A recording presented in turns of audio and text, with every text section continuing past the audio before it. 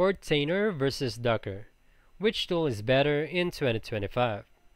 Portainer, launched in 2017, is an open-source container management platform that simplifies Docker and Kubernetes orchestration with a user-friendly graphical interface. It allows users to easily manage containers, networks, and volumes, making it an excellent choice for those who want a more intuitive way to handle containerized environments. Portainer is a free for basic use, with paid version available for advanced features like team management, role-based access, and enterprise support. Docker, on the other hand, introduced in 2013, is the industry standard containerization platform that allows you to build, package, and run application in isolated containers. Docker is primarily a command line tool but has expanded to include Docker Desktop and Docker Compose for managing multi-container application.